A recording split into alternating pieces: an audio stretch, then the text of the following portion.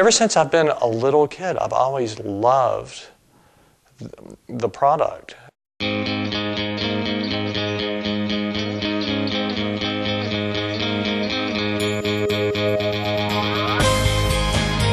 tell me I've been drawing since I was 3 years old. I drew all the time growing up. In high school, I was always known as the artist and the weirdo. And when I got out of college, I sold women's shoes for a while. I thought that would help me meet girls, but it never worked out because when they're looking at shoes, they only see through you. So I had to make the art work out.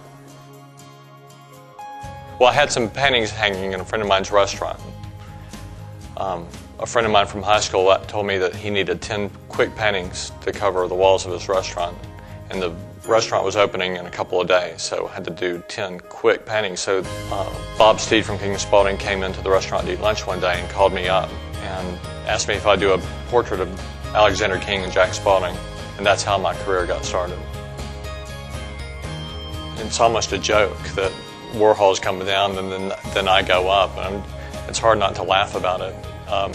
It's almost embarrassing because I feel like they have just picked the wrong guy sometimes, but I'm going with it anyway.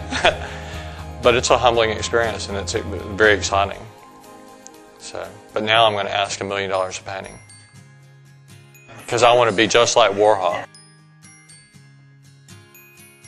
Coke is a microcosm of America as a whole. There's not a lot of subjects that you can't throw a Coke logo on top of and have it fit.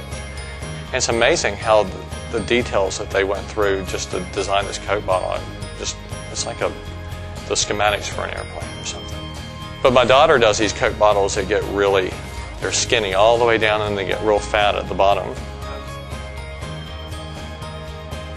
Well, let's go eat lunch and get a Coke.